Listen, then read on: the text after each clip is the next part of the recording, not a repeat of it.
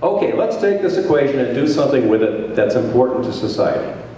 How can we learn from Einstein and solve our energy needs? How can we get the energy that all of us want and need without destroying the planet? Well, in a recent year, all the residents of the United States used a total of 25 kilowatt hours equivalent energy. And that turns out to be as much energy as we get if we converted 1 ton of mass into useful energy, according to Al's equation. So the problem that we have really is how to best convert 1 ton of mass into energy. What are the options? Well, we can burn coal. We've got a lot of coal. It makes a lot of heat. Turns out, if we got all of our energy from burning coal, we need to burn 5 billion tons of coal every year to get 1 ton of energy. Tremendously inefficient. I mean, would you run a business on the basis of making 5 billion sales calls to get a single order? Crazy, right? And what's left over? Well, if you weighed everything carefully before the combustion and everything carefully afterwards, you'd find there was the one missing ton at the end. That's what made all the energy. And we'd be left with 5 billion minus 1 tons of pollution. That's what comes out of burning the coal. So it's tremendously inefficient. It's also tremendously dirty.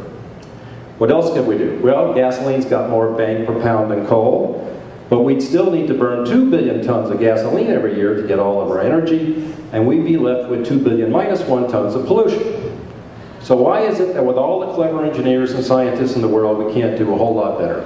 If we could do 3 times better, energy would cost 3 times less, and there would be 3 times less pollution, and we'd all be happy, right? So what's the problem? Well, the problem is that Einstein told us that all the fuels that we might possibly use are all made of atoms, like everything else. So when we try to get energy out, what we're really trying to do is get energy from an atom. Atoms are very small, and they're very simple. They just have 2 parts, inside and an outside, something like a pear. The inside is the nucleus, the outside is a cloud of electrons. They have different charges, so that's what holds them together. And the nucleus is actually very, very small, even compared to the atom. If you enlarge the atom so it would fill a football stadium, the nucleus would be only the size of a single kernel of corn sitting on the 50-yard line. But even though it's so minute, the nucleus has got almost all the mass. It weighs 4,000 to 5,000 times as much as all the electrons that are filling that football stadium. And it has millions of times more energy. So the nucleus is really what the atom's all about. The electrons are around for the ride. So when we have any chemical reaction like burning coal or gasoline, or combining hydrogen and oxygen to make a molecule of water, what we're doing is we're rearranging the electrons, but that's not where the energy is. If we want more energy, if we want to be efficient, if we want to pollute less, we have to go where the energy is in the atom, and that's in the nucleus. And there's 2 ways to get energy out of a nucleus. You can make it bigger, and you can make it smaller. See, nuclear physics isn't really all that tough. Making it smaller is called nuclear fission. This is what we do today in our power plants that are around the world. We take a very large atom like uranium, we allow it to split into smaller atoms. The good news is it releases about 100,000 times as much energy as burning coal. The bad news is these end products are highly radioactive. If we were to get all our energy from uranium fission, we would burn 50,000 tons of uranium every year. We'd get our 1 ton of energy, and we'd be left with 49,999 tons of radioactive waste. Now, we had a plan for that.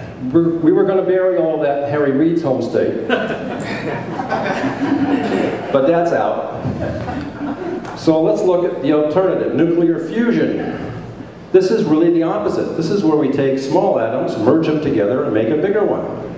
And the end products here are helium, carbon, oxygen, nitrogen, and iron. Helium plus the atoms that make life itself. This process is 10 million times more efficient than a typical chemical reaction. This is the process that nature uses to make energy. Nature does not pollute. Nature is not inefficient. Nature has figured out how to do this right.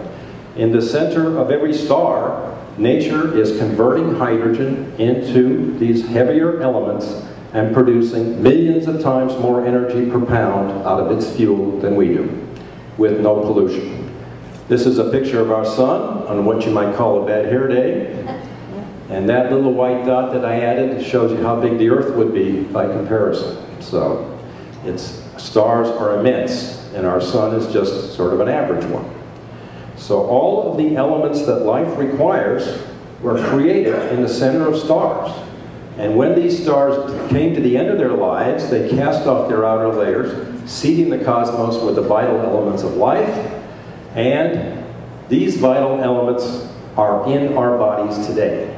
Those elements later condensed to form new stars, new planets, and ultimately us. So we really are children of the stars. 90% of your body was made in a star. So if you see a twinkle in your loved one's eye, that really is a little bit of a star in there. If we learned from nature and Einstein, and we mastered the process that stars used, we would only need to burn 133 tons of hydrogen every year, of which the ocean has a virtually unlimited supply. We would get our 1 ton of energy, and we would be left with 132 tons of helium gas, which is a perfectly clean substance. We could fill party balloons and blimps, and everything would be happy. Now, we've been working on this for 50 years, making very slow progress. But in the last few years, in the last 3 years, a small company in Chicago has figured out a way not to do exactly what stars do, but to do something that's relatively equivalent, something that has the same efficiency factor, something that will not produce radioactive waste, something that will not produce pollution, something that would be small and convenient, and if it works, it will change the face of society around the world. Because energy would then be very much cheaper, completely clean, and unlimited in its abundance. Again, based on the principles that Einstein first announced. So, let me conclude by saying that this strange little man who never quite fit in, either in science or in society, revolutionized our understanding of atoms, light, gravity, mass, motion, space, time, and the universe itself, which is not too shabby for a guy that no one wanted to hire. Thank you very much.